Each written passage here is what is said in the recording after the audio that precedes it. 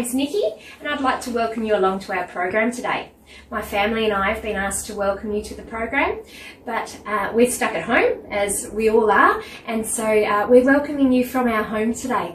My husband normally works from home, so that's no change for us, but we are doing a lot of extra things from home, as I'm sure you all are at the moment. Our home is also our school. And our playground.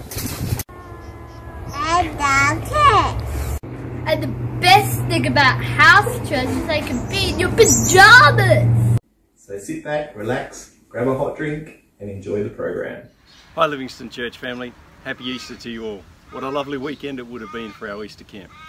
Not only are we going to miss seeing you all today, but we would miss seeing all of our friends and families that we only catch up with once a year. But we can't complain. We're happy, we're healthy and we are safe.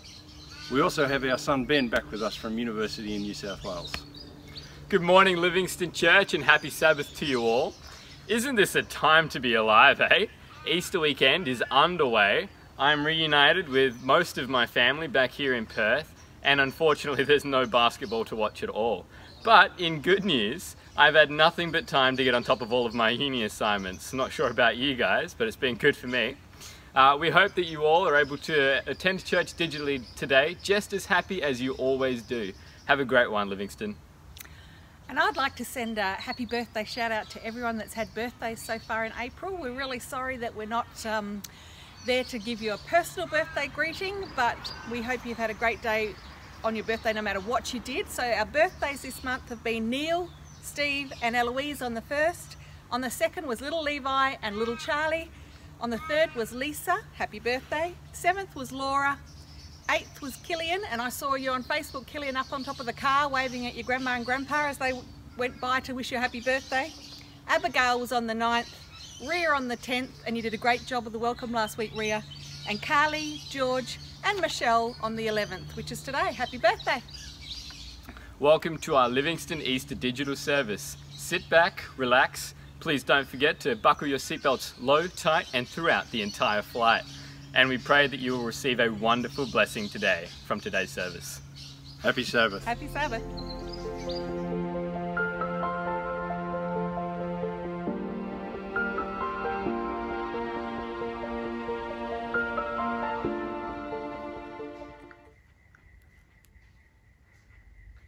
Good morning, Livingston. Yes, it's Pastor Andrew here, giving you an Easter message all the way from my parents' house in New South Wales.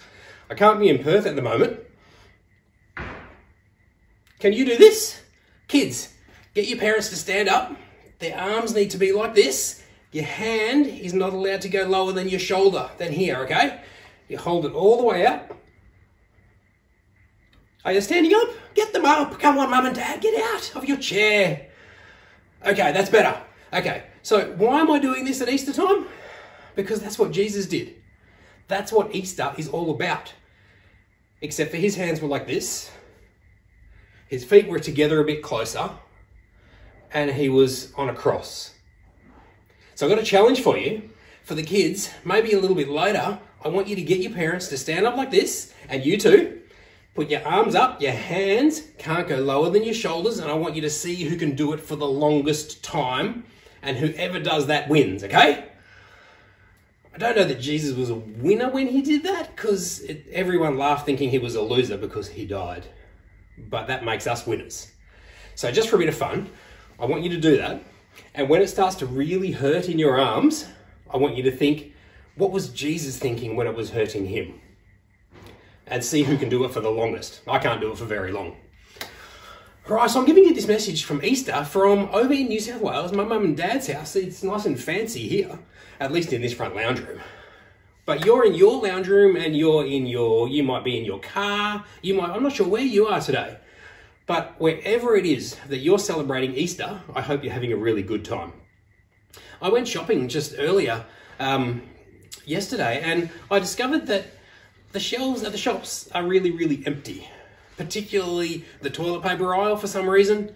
I found the streets when I'm driving. I had to drive down to Sydney to pick my sister up from New Zealand, and the roads, except for some big trucks, were pretty empty. It was kind of really cool. And the more I thought about it, church today is empty. The schools at the moment are empty. But I found another thing that's empty.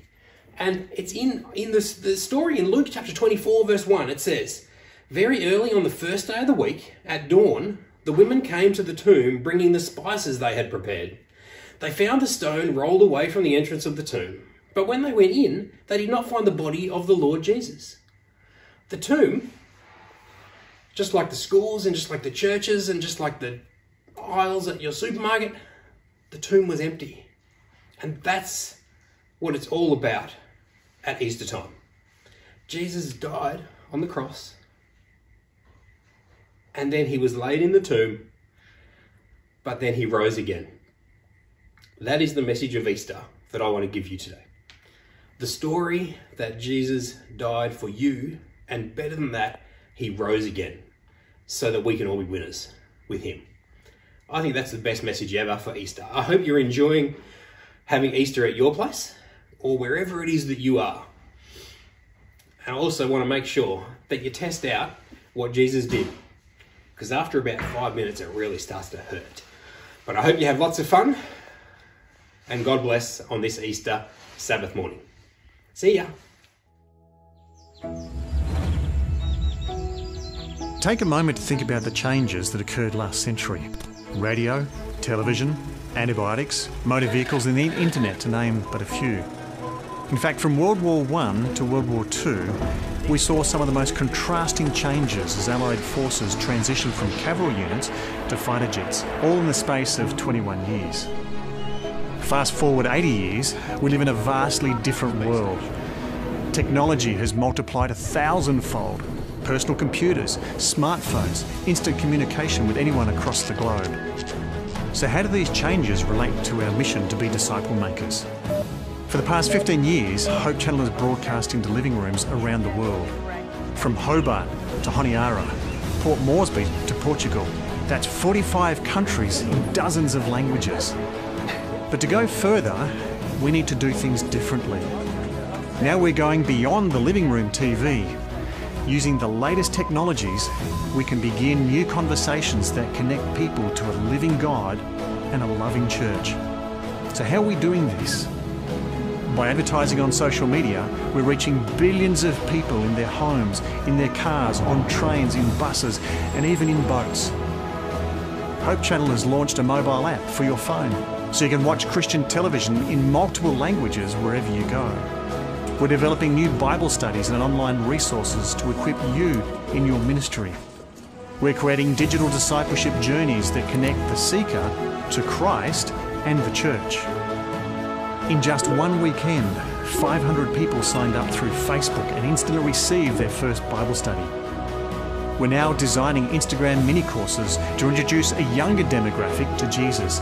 These may be your children or your grandchildren. So Hope Channel has to be in this space. We've taken a huge leap of faith. We need your help and support so we can create digital resources. Jesus said that the gospel will go to the whole world and then he will come. To make that happen, we need you. Your time and money can help us create transmedia content that will reach your relatives and friends in every tribe, language and people. So let's work together. Our mission is to support yours.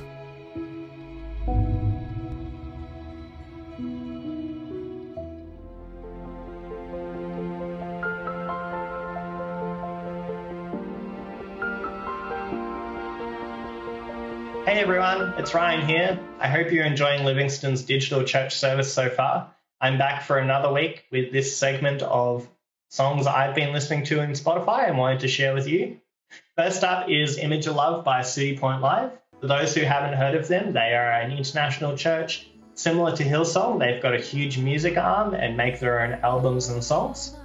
I enjoyed Image of Love because it's really catchy and it just slowly builds but then becomes really big as it starts to get driving.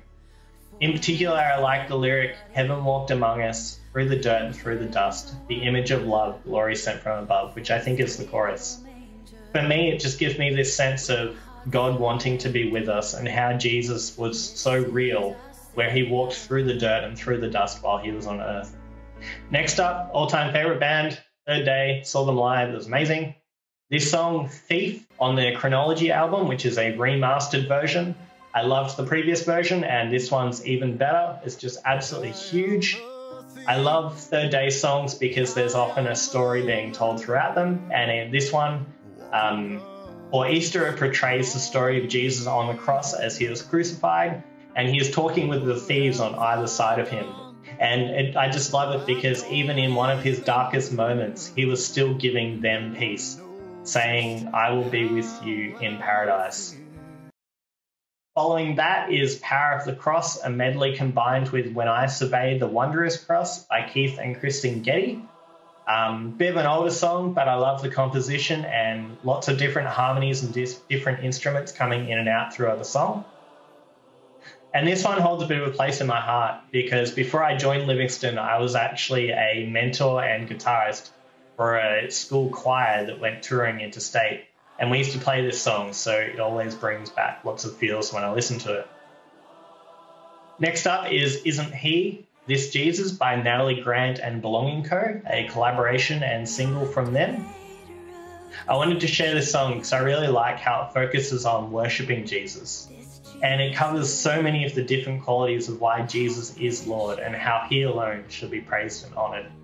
And rounding out my Easter playlist for this week is Nailed to the Cross by Wren Collective.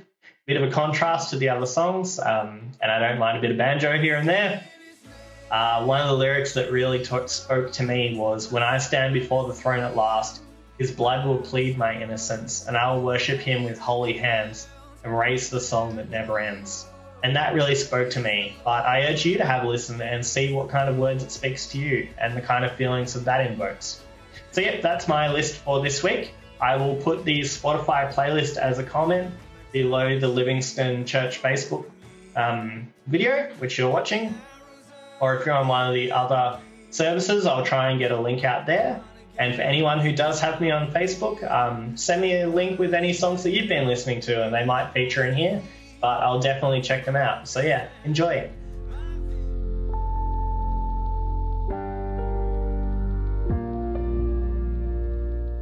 Know that you can return tithe, give offerings, and make other charitable contributions from the comfort of your home or wherever you are?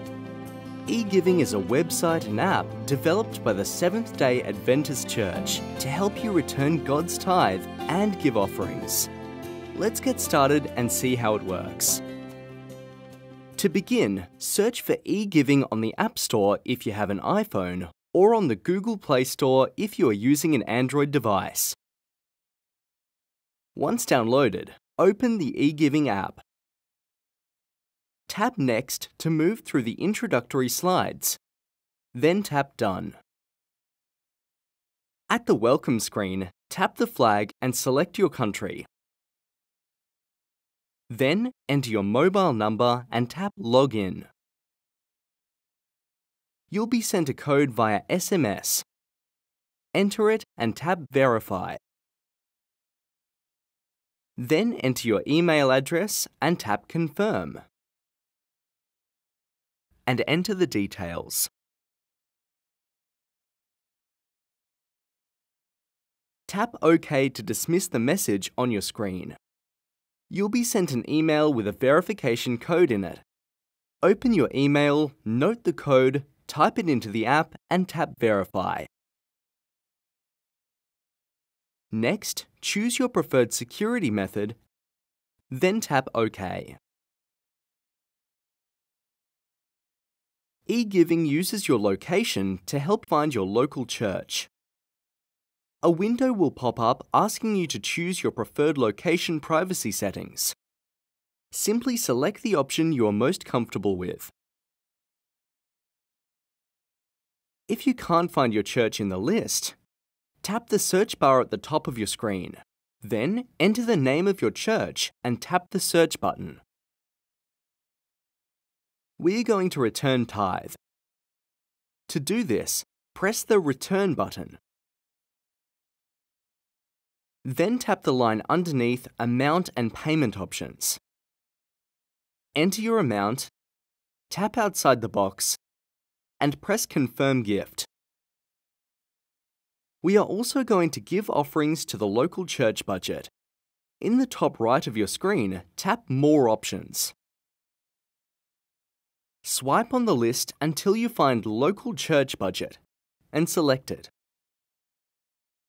As before, enter your amount and press Confirm Gift. Select your payment frequency. Under Payment Options, add a payment method. Fill out your details, then tap Add Card. Tap outside of the box to dismiss it. Then select the card. Review the transaction details, and when you are ready, tap Finish Gift. Next, a confirmation screen will confirm that your contribution has been completed.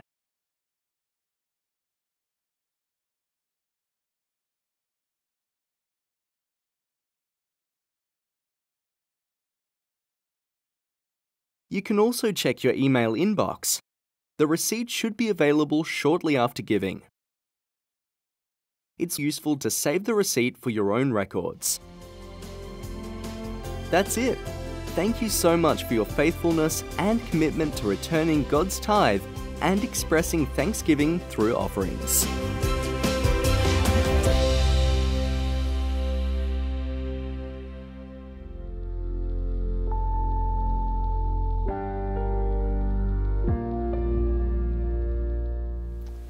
Greetings, church. Good to see you. I'm Andrew Skeggs, Senior Pastor, Livingston Church, and it's great to connect with you in this way, even if we can't connect in the normal ways. Many of us would normally be at the WA Easter camp, or we'd be in some sort of church service, but I'm glad that we can still remember the death and resurrection of Jesus Christ this weekend. So before we think about Easter, I'd just like to pray. Dear Lord, I just pray that as we reflect upon who you are and what you did on the Easter weekend, that you'll be with us and your Spirit will bring this message into our hearts. In Jesus' name, amen. And I want to talk today about the best of times and the worst of times. That classic opening from Dickens' Tale of Two Cities. It was the best of times, it was the worst of times. It was the age of wisdom, it was the age of foolishness. It was the epoch of belief, it was the epoch of incredulity. It was the season of light, it was the season of darkness, it was the spring of hope, it was the winter of despair. We had everything before us, we had nothing before us. And I think that just sort of comes to mind at this time for us. You know, it's a difficult time, and we'd say it's a time of difficulty, but it's also a season of opportunity. And I'd like us to think about that, what that means. A season of difficulty, but a season of opportunity. Because there are some things that we can't do that we normally would want to do. We'd love to get together, we'd love to congregate. Many of us would be at the WA Easter camp on this weekend traditionally, and we can't do those things. But it's a season of opportunity. It's a season for us to dig down deep, to connect with our families. It's a season to connect with people on a personal level, even though it's through electronic means or through the phone. It's a time to really renew our personal Bible reading and our family devotions. So there's just opportunities there. But as we think about Easter, it was also the best of times and the worst of times. Triumph and tragedy. Of course, we start on the what is often called Palm Sunday, the Sunday before the death of Jesus. And there are the crowds waving their palm branches. Hosanna, Hosanna, blessed is he who comes in the name of the Lord. And the crowds were cheering as Jesus entered into Jerusalem in that week. And yet, unfortunately, by the end of the week, things were not going so well.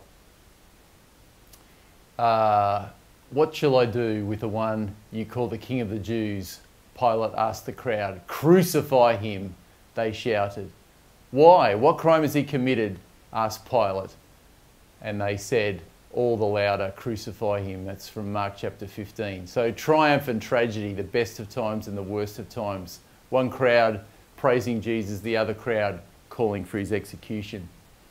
And then we had loyalty and desertion there at the Last Supper. as Jesus is eating with his disciples and trying to counsel them about his kingdom and what he's doing. And he says at one point, "You're all going to fall away from me." And Peter says, "No, no, no, no. Even if I have to die with you, I shall never disown you." And all the others say the same. And so there's this bold promise, you know, "We'll never disown you, Lord." And yet what happens with only a few hours as the men come to grab Jesus and arrest him? Everyone, it says in Mark 14, deserts him and flees. And then, of course, Judas, in that very moment, comes with the sign of friendship, a kiss on the cheek. And Jesus says to him, "Judas, would you betray the Son of Man with a kiss?" The bitterest betrayal by a close friend. You know, the sign of friendship becomes the sign of betrayal. And not too long after, there's Peter, who vowed never to disown Jesus. And one of the girls standing near where he was says, "Hey, you were one of those people with Jesus of Nazareth." And Peter denies it. He says, "I don't know what you're talking about." Loyalty and desertion, tough times. And then, of course, as we look through the Jesus story at Easter, it's quite interesting because we see Jesus having the best of times and the worst of times. There are times when Jesus' normal, cool, calm control just cracks. He's there in the Garden of Gethsemane, begging his disciples to support him and pray. And it says in Mark, Jesus began to be deeply distressed and troubled. "My soul is overwhelmed with sorrow to the point of death." This is not the standard language we're used to from Jesus. "My soul is overwhelmed with sorrow to the point of death," he says to them. "Stay here and keep watch." Very strong language.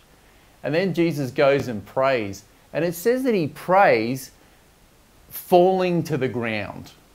It's not often depicted this way in pictures. You know, often you see that picture, there's Jesus sort of calmly praying against a log, but that's what it actually says in the scriptures.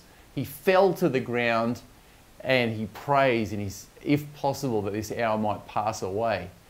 And it just shows you the pressure that Jesus was under spiritually, physically, mentally. Because for 3 years, he'd been telling them from time to time, "This is the plan. I will go to Jerusalem. I will face persecution and death." And he said that quite calmly. But when, as we say, push came to shove, even Jesus himself found it difficult. And he's praying, "Abba, Father, everything is possible with you. Take this cup from me, and yet not what I will, but what you will." And the pressure Jesus is under, the despair that he's feeling. Of course, when he's on the cross, sure, he's offering comfort, he's making sure his mother's looked after, but when the critical hour comes, he cries out in a loud voice, saying, "Eloi, Eloi, lama sabachthani," which is Aramaic for my God, why have you forsaken me?" Now, sure, he's praying a prayer, he's praying a psalm, Psalm 22. So even in the hour of death and anguish, when he feels his Father's presence withdrawn and the weight of sin and the persecutions of darkness are coming upon him, he's still turning to Scripture. He's still trying to reach out to his Father through Scripture. But the words that he chooses are still quite shocking. They're words of faith, but they're also words of despair. You know, "Why have you forsaken me? Why am I in this predicament?" It's tough times for Jesus. And yet he also says there's times when he's just calm. He's just calm. You know, there's these false charges in the trials, and he's saying these false charges are coming against him. And the high priest in the end says, "Hey, are you going to say something? Are you going to answer these charges? You know, are you going to defend yourself?" And Jesus just stays silent. It says he made no reply. Interesting, because often, you know, when people say something false about us, it's a very natural tendency for us to react and say, "No, that's not true. That's not fair. That's not how it is." And Jesus would have had every right. But despite his despair, there was also a resilience within himself, that he knew who he was and he knew what was truth, and he didn't need to defend himself even in the face of false charges. The same when it goes on, and you know, they say, "Well, are you the Messiah? Are you the Blessed One?" And he finally speaks and he says, "I am, and you will see the Son of Man in the place of power and glory, coming on the clouds of heaven. And that basically sealed his fate as far as the Sanhedrin. They weren't happy, but he was confident, even in the face of all the despair and persecution that he'd faced. He was confident in who he was, and he was happy to say it. When he faces Pilate, the same thing. My kingdom is not of this world, he says to Pilate. And Pilate says, so are you a king? And here he is facing the man that can order his execution, and yet he's confident. He has resilience in this situation. He says, well, you say I'm a king. I was born and I came into this world to testify to the truth. And he's talking about, the truth. And Pilate, of course, says, well, what is truth? What's all that about? But even at that point, Pilate is impressed with Jesus' resilience and tries to release him, but the crowd hounds him down. And then finally, when it's all said and done, it says in John chapter 19, Jesus says just before he dies, it is finished. And he bows his head and the breath goes out of him. He gives up his spirit, it says in John chapter 19. It is finished. So Jesus has this resilience and he sees his mission through to the end. So as we think about this at Easter, what can we learn from all this? Well, it is the best of times and the worst of times. And the good news is from these stories that when we are weak, Jesus is strong. When we are weak, Jesus is strong. The times when the disciples fell away, when things went bad, Jesus ultimately was strong. And the good news is that Jesus' strength covers our weakness. Isn't that fantastic? Jesus' strength covers our weakness. There's that fantastic verse in 2 Corinthians 5. God made him who had no sin to be sin for us, that in him we might become the righteousness of God. What we call the great exchange. So Jesus' strength covers our weakness. And in Christ, we can have that assurance that we can be saved, our sins can be washed away, and we can be clean and new and have the promise of eternal life. And lastly, I think we can learn that Jesus took his weakness to his Father and processed that weakness. And because of that, he was able to stand strong. And so there might be times where we're feeling overwhelmed, where we're feeling weak, where we're feeling like Jesus, that things are just too much. We need to take that to the Father like he did on that Easter weekend. And the Father can renew our strength, our sense of identity, and our sense of purpose, and we can stand strong. So God bless you this Easter, whether you're having the best of times or the worst of times, or a bit of both. And remember, Jesus died for you, and I encourage you to live for him. God bless you.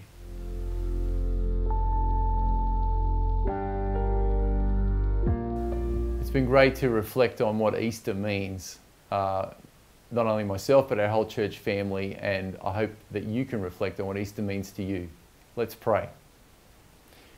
Dear Lord, as we meet this Easter weekend, we do think of your death and resurrection for us. We rejoice in it, and we pray, Lord, that in this difficult time that we'll remember your victory and your presence to be with us always. Bless our church family and the people we wish to bless in our community. In Jesus' name, amen.